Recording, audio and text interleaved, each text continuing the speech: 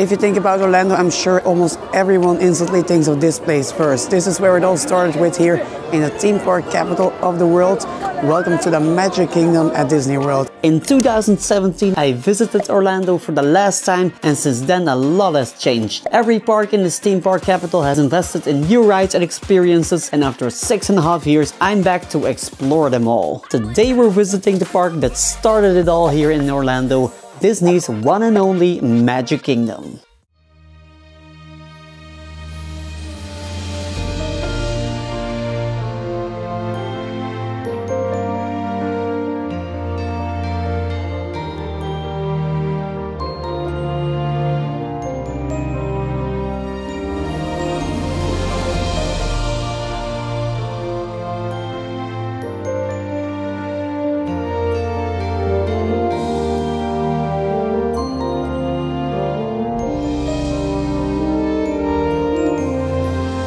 It's been 6.5 years ago, but here I am again in the oldest theme park of Walt Disney World and also the oldest one in Orlando.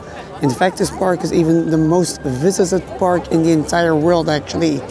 It's my 3rd visit here now, and although I love coming here, it's also one of the most stressful parks in Orlando in my opinion, just because it's so popular and crowded every time I visit it so far.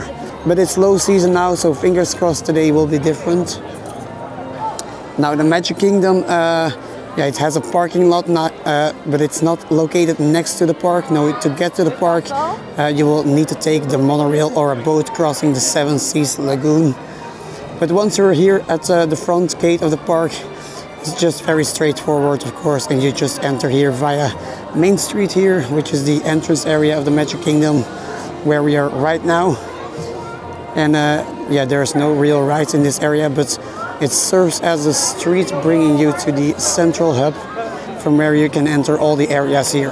The themed areas here are Adventureland, Liberty Square, Frontierland, Fantasyland and Tomorrowland. So compared to the European park, it's already quite different. But without further ado, let's dive into the first area of the day. First area of the day, that will be Adventureland. Here in Orlando, Adventureland is home to the magic carpets of Aladdin, I don't know how to pronounce that, a ride which can be found in Paris at the Studios Park, but honestly here it fits a lot better in the environment. Not sure who of the Imagineers had the awful idea to put that ride in the studios in Paris, because it would fit a lot better in Adventureland. But anyway, second ride here in Adventureland is Jungle Cruise. That's a ride we don't have in Paris. It's a fun outdoor boat ride where we go through the jungle and such and see all kinds of animals, etc. Not real animals though, but it's still a very fun ride from what I can remember. So let's find the entrance of Jungle Cruise and try it out.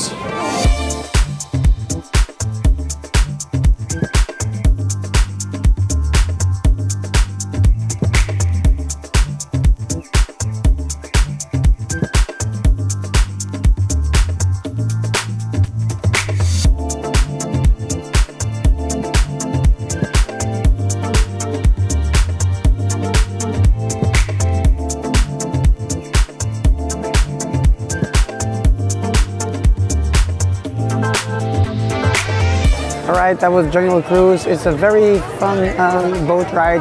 It's nothing too spectacular. It's just nice to see some animatronics there. The funny jokes along the way are also, it's just part of Jungle Cruise, of course. It's a fun ride. It's not worth an hour wait in my opinion, but if you're here with kids, it's an enjoyable boat tour through the jungle here. So it's something we don't have in Paris, and maybe I'm not sure if I would like to see it in Paris, but it's nice to do it here.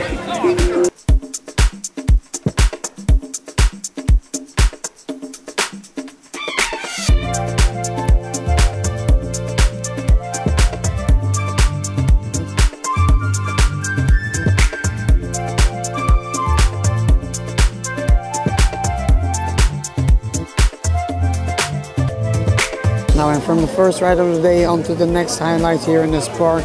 which is another boat ride in classic Disney, but this time an indoor ride. It's the one and only Pirates of the Caribbean.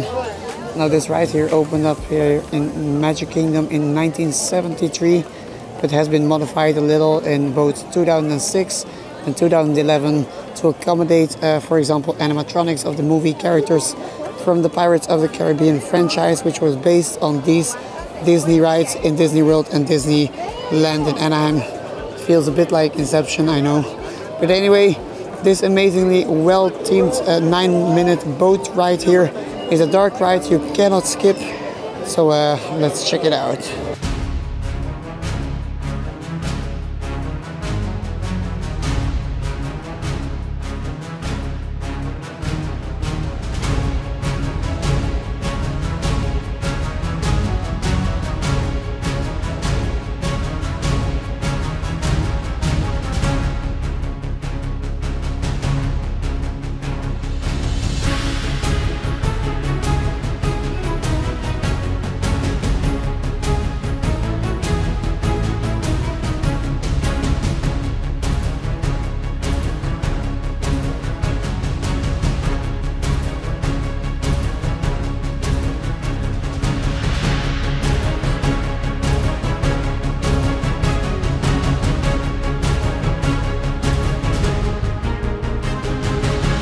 Alright, so that was Pirates of the Caribbean.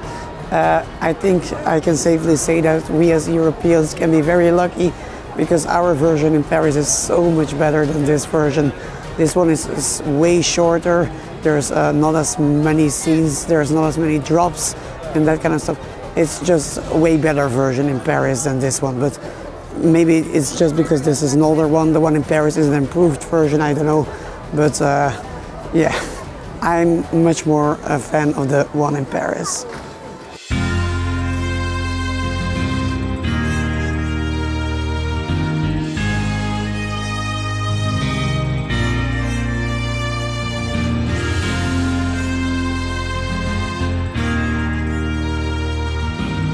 And from that Disney classic onto the next one, friendly reminder here, I'm going to probably repeat myself a lot today, as the Magic Kingdom here is one of the older Disney parks and the most visited theme park in the world.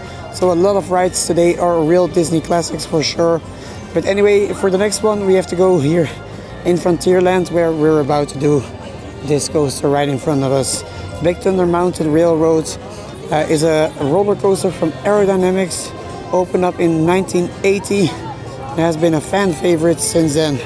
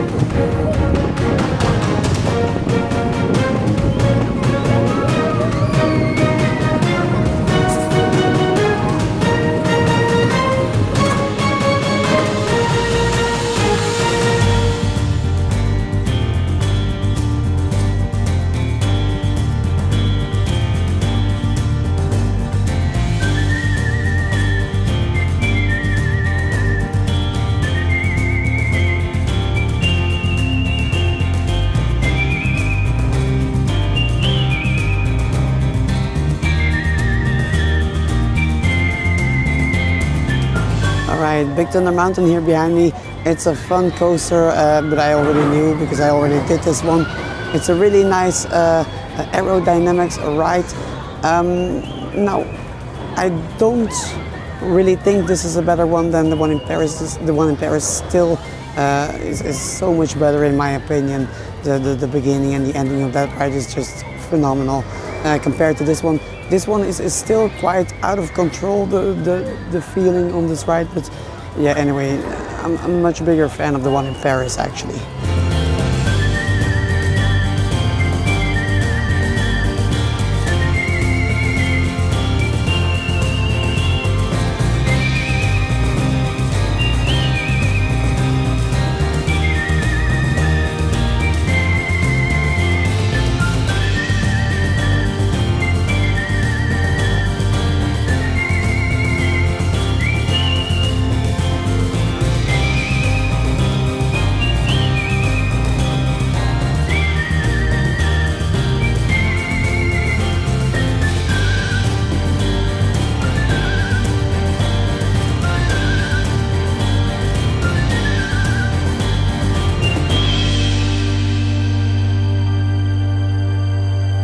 But next to this roller coaster we also have another dark ride which does have a European counterpart too. Now in Paris these two rides are both situated in the Frontierland area, but in Orlando Big Thunder Mountain can be found in Frontierland, while the next one can be found at the neighboring Liberty Square area. So you already noticed the ride we're going to next might seem familiar, but it has a distinct uniqueness. Because we are going to do the Haunted Mansion. It's somewhere behind these buildings. Let me see where it is. Okay, I don't see the Haunted Mansion. I'll get back to you in a minute. Okay, there it is right in front of us. The Haunted Mansion. The American version of Phantom Manor. Now where Phantom Manor in Paris is a much darker version with a great story. This ride here is much more kids friendly. And yeah, about a bunch of happy ghosts. And the outside here is also clearly different, as you can see. I'm trying to get a little bit closer. It's very busy here, sorry. Ooh, that's a long one.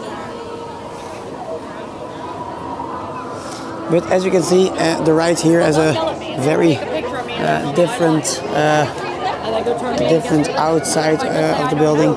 It's very different than the European version, as it needs to better fit Liberty Square here behind us, but as you can see it's very busy, so we're going to try to get in line or do it later, we'll see.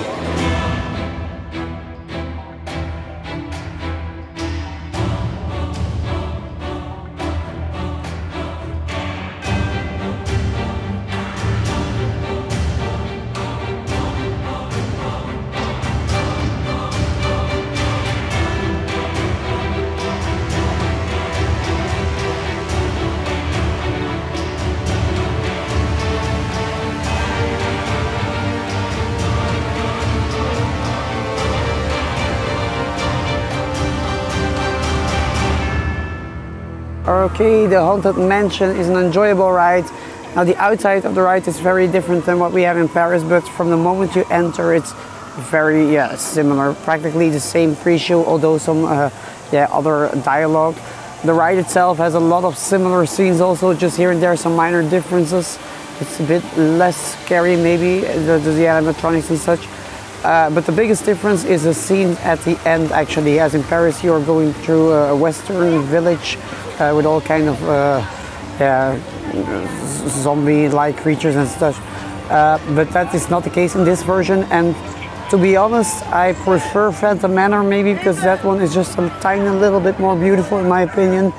And for example the exterior is more beautiful, and the boarding station is also a lot more interesting in Paris because it's a lot bigger there and more heavily themed. So overall Haunted Mansion, great dark ride, but I think in Europe we have a better version.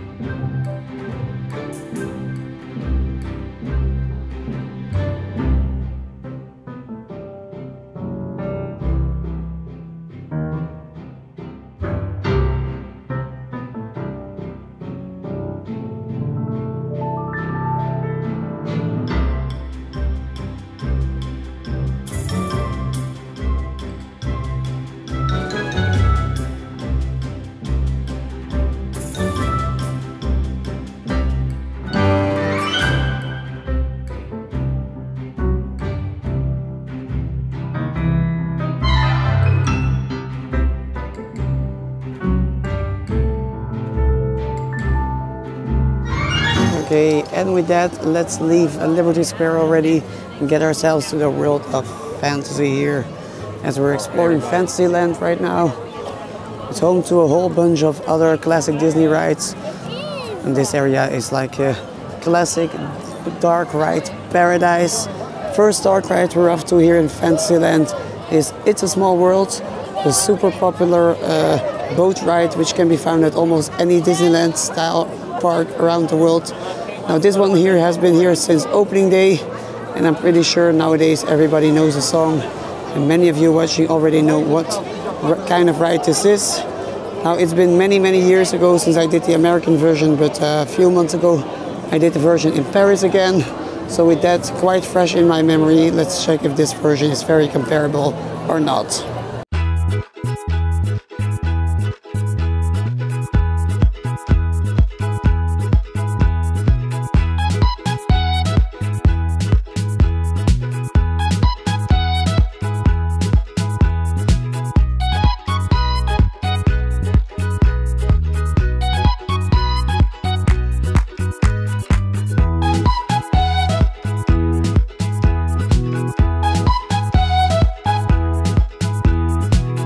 Okay, so It's a Small World is just very similar to the one in Paris, although the scenes in Paris are more up to date, maybe more recent with the addition of Disney characters. So this one here is a bit more true to the original, but what I don't like here is the building outside. It's a lot more beautiful in the original version and the one in Paris, but if you solely look at the ride itself, it's very similar, so not really anything bad to say there. And from this earworm ride, let's get to another Disney classic dark ride, which is Peter Pan's Flight. Another opening day dark ride. Now in Paris, this ride is by far one of the most popular ones when you look at the waiting times each day there. And here it doesn't seem to be any different actually. It's a waiting time of 55 minutes now. But let's conquer the line and check out if this version is really superior or not.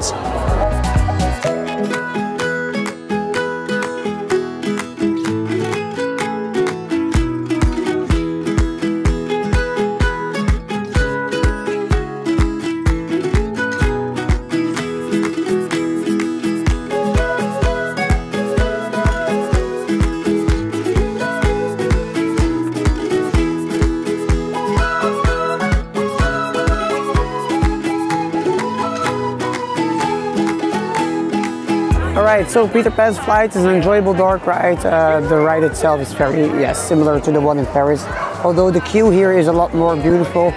In Paris you're basically walking outside in a very boring queue actually, while here you're actually walking through the house of Wendy and such in London. So that's a bit more beautiful here. There's also some interactive moments in the queue, which is also fun. So overall, this ride is nicely done, but the ride is very similar to the one in Paris. And from all these dark rides, I'm in the mood for something else now. So up next is Mickey's PhilharMagic. Now, what is this? Well, it's nothing too spectacular, but it's it's for sure one of my more beloved 4D cinemas. The movie itself is nicely done.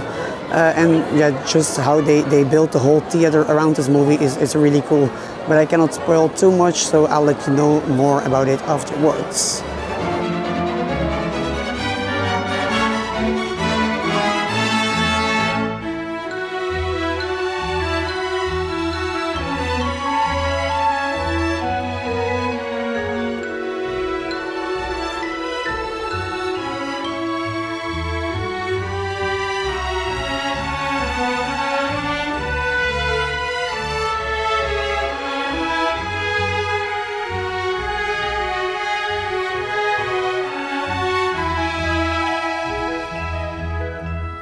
Alright, so Mickey's PhilharMagic, I'm still in love with this 4D movie. It doesn't have a lot of effects, there's not like moving seats and that kind of stuff.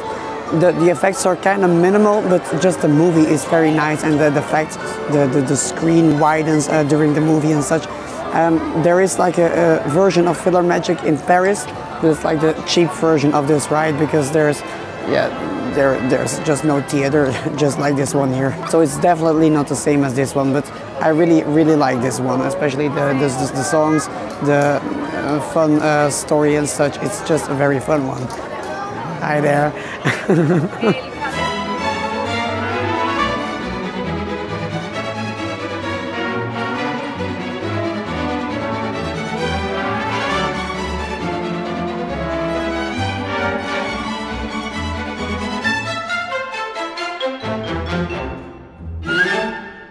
And from that fun 4D cinema, let's get back to yet another dark ride here at Fantasyland. Yes, there is really like an overkill of dark rides at this part of the park maybe, but for those who are fans of dark rides, this is paradise, of course. Next up is the many adventures of Winnie the Pooh. Now this dark ride is fairly new and was the first Winnie the Pooh dark ride in a Disney theme park when it opened up in 1999. And since then more versions were built actually in other parks around the world. Now I remember this one being a fun ride, so let's have a look if my memory is right.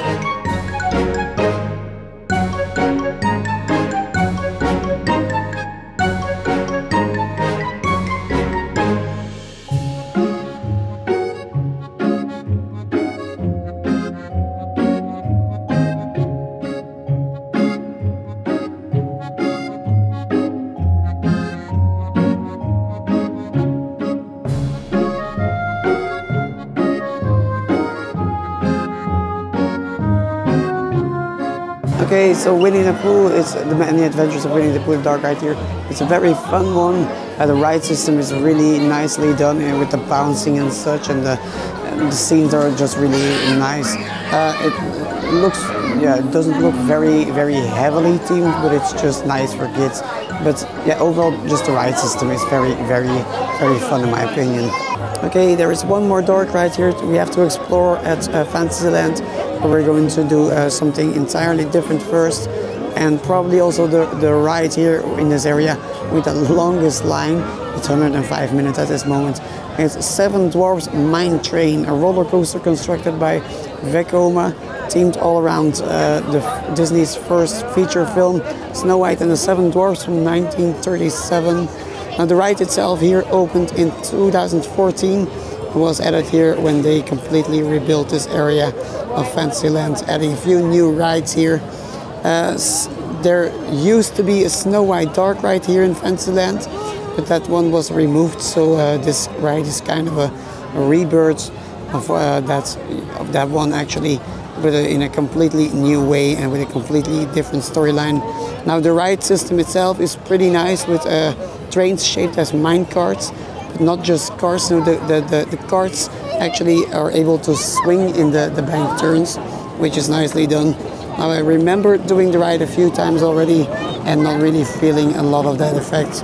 So to me it always felt kind of gimmicky, but anyway, it's a fun ride for kids. Now the dark ride section inside of the ride is rather small, and the ride itself is not really long or thrilling, but still this ride manages to have always huge lines, as you can see, because of this. Because this is more of a kids-friendly roller coaster in the park, of course. But anyway, let's do it.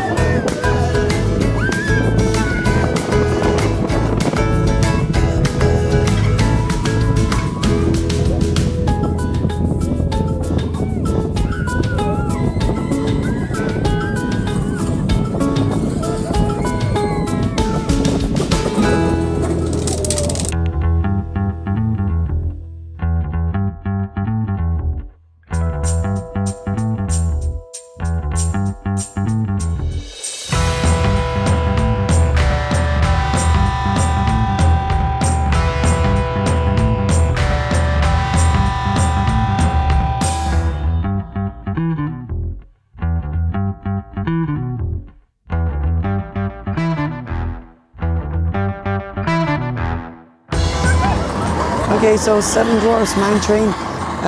It's a fun kiddie coaster. It's nothing too special actually.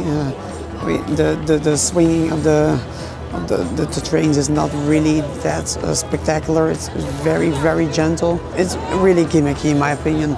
The ride itself is also not really forceful. There is not much to it. It's clearly a kiddie coaster. We had to wait 2 hours for this ride, so that was a bit of a bummer. But anyway, we rode it. Good to try it out once here, but I'm not going to wait in line again for this one.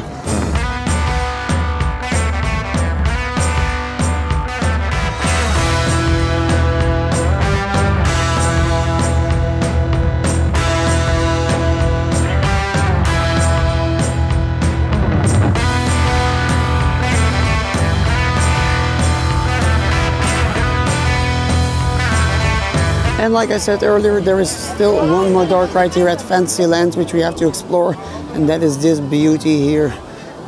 Probably one of my favorite dark rides here in Fantasyland. It's Under the Sea, a dark ride from 2012, based on the Little Mermaid, the animated version of course, not the new live action one. It uses a similar Omnimover style dark ride system, just as for example the Haunted Mansion, but it's obviously not as spooky as that one. Though I remember this ride is really nicely done with all the modern effects and some cool animatronics, so I cannot wait to ride it.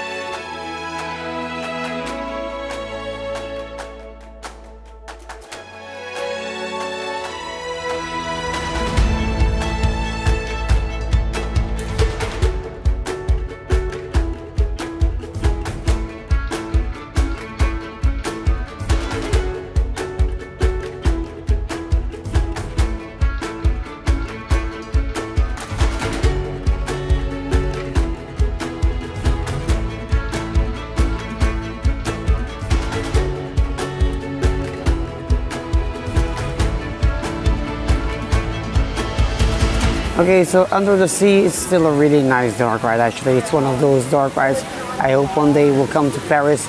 But the story of the ride is nice. It's very much based on the movie, so the scenes are well done with some modern animatronics, some fun songs, nice integration of screens, which is luckily not an overkill in this ride. The only downside is the wrap-up of the story at the end actually. It feels like the budget was suddenly all spent and they still had to create an ending. So they wrapped up the whole story in just one small, cheaper looking scene, but anyway, overall it's a really, really nice dark ride. Now I'm from the last dark ride here at Fantasyland. Let's get to the last roller coaster at Fantasyland, which is the Barnstormer here. Now I have to admit I always skip this one on my previous visits, as it's just a small kiddie coaster similar to, for example, Flight of the Hippogriff at Island of Adventure. But this one is even shorter than that one, and it's more of a custom layout. It's based on a standard junior coaster layout from Vekoma, but mirrored and with a transfer track to accommodate 2 trains. But enough information, let's try it out for the first time.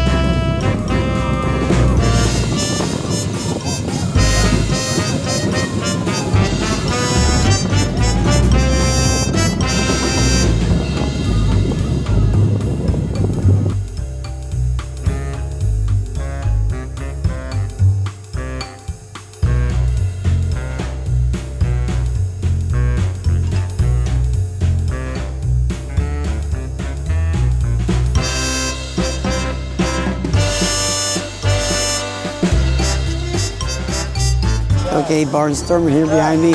It's a very short Vekoma coaster. It's a very, yeah, not really a spectacular one. There's not much I can say about it. It's just fun for kids. But I'm glad I only had to wait like a small 20 minutes, because otherwise it would have been not worth the wait.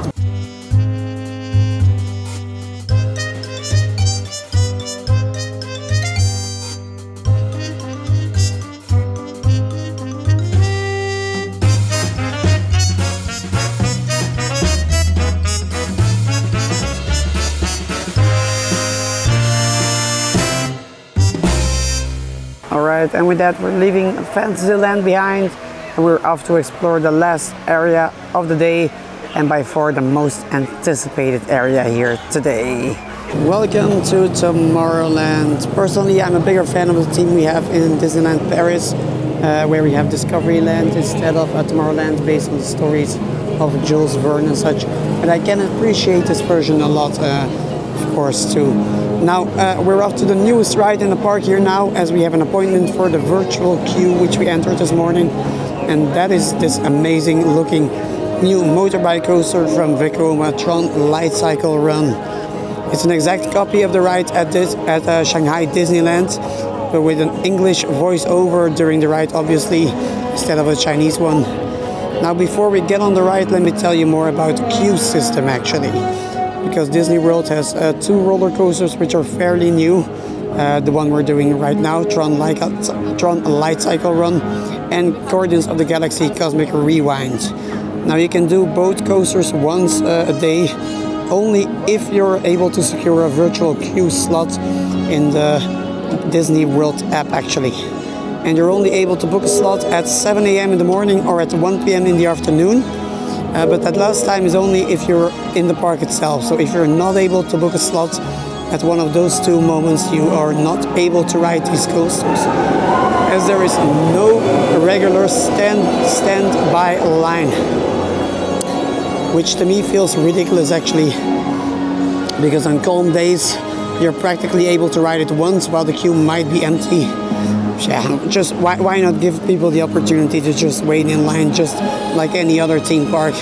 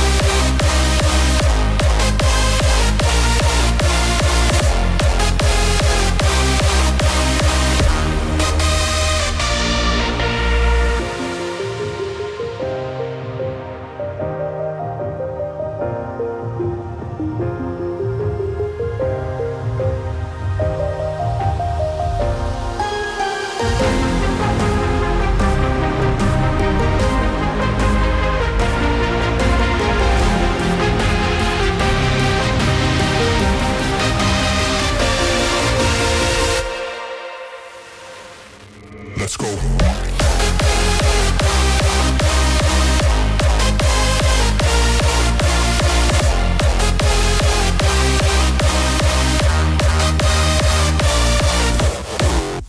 Okay, we just went on Tron Lightcycle run. It's really a fun motorbike coaster, although it's a little bit short in my opinion, but nevertheless it's a very fun one. It's better than, for example, Booster Bike for sure. The indoor section is also really cool. The lights, I expected it to be more brighter, the lights. They were kind of dim in my opinion, but anyway, the lighting inside is just really cool with all the Tron style light effects and such. But I also not really liked was the sound. It was very hard, the sound effects inside. They were very loud actually, but nevertheless it's still a very enjoyable, very cool motorbike coaster. Really enjoyed it actually. Now I'm from this great roller coaster onto another roller coaster. This is not a new one. Space Mountain here in front of us is another Disney classic ride which opened up in 1975 and was constructed by Arrow. Unlike the version in Paris, this one here is a kids-friendly family ride, very reminiscent to like a Wild Mouse style ride, but not really a Wild Mouse. It's just a fun indoor coaster in the dark. And actually there's two roller coasters inside here, as there's a left side track and a right side track. But without further ado, we're going to look for the entrance and ride this beauty.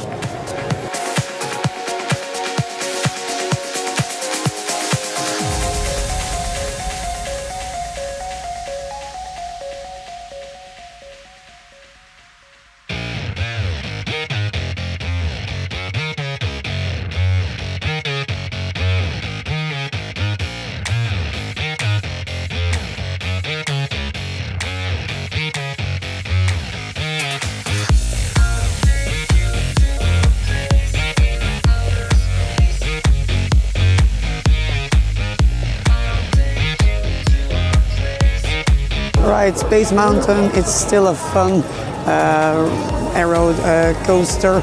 You can feel it's an old one, but it's still pretty smooth in my opinion. It's just a really fun one with the tight turns and the drops and the sudden drops and it's just a really fun family coaster. It's very different than the one in Paris, where of course. Do I like the one in Paris more? Maybe a little bit. But it's just, yeah, you cannot compare those two, of course. But this one is just, it's a fun one.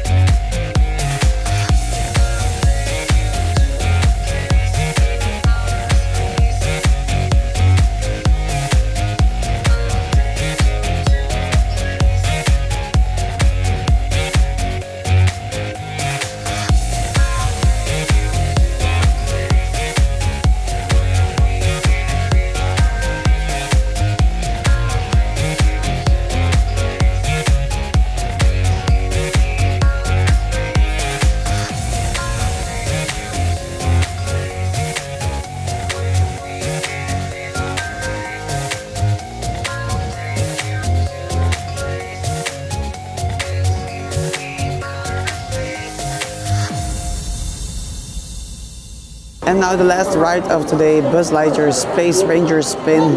This is the same ride as we have in Paris, where it's called the Buzz Lightyear's Laser Blast. So nothing new here and certainly nothing spectacular, as the ride in Paris looks just like a cheap cardboard ride. Now for the ones that don't know this ride, this is an interactive shooting dark ride based on Buzz Lightyear, the Space Ranger character from the Toy Story movies. So let's try to score some points again.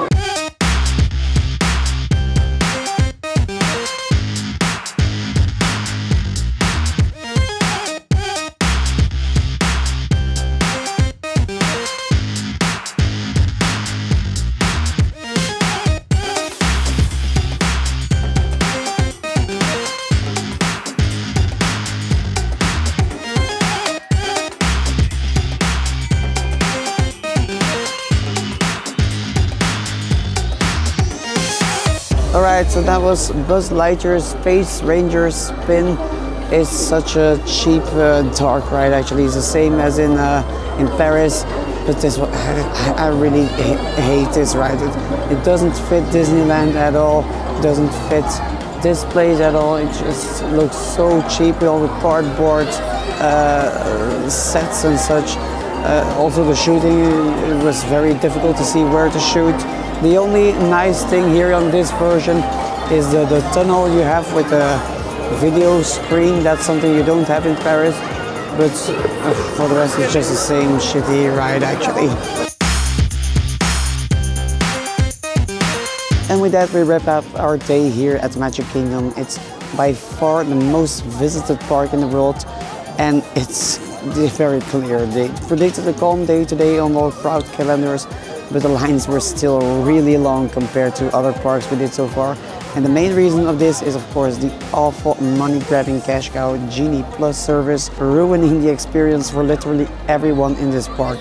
It's a stressful experience if you want to do all rides here on a relaxing pace, and it's painful to see how they try to shake every penny out of your pockets with all their services. I mean, Walt Disney was a businessman maybe, but I'm not even sure if he would have approved this. He created Disneyland as a place for everyone to experience happiness and such, and yeah, this day today was more stressful than happiness because of how long the lines were. Some lines grow really excruciatingly long because of that Genie bullshit.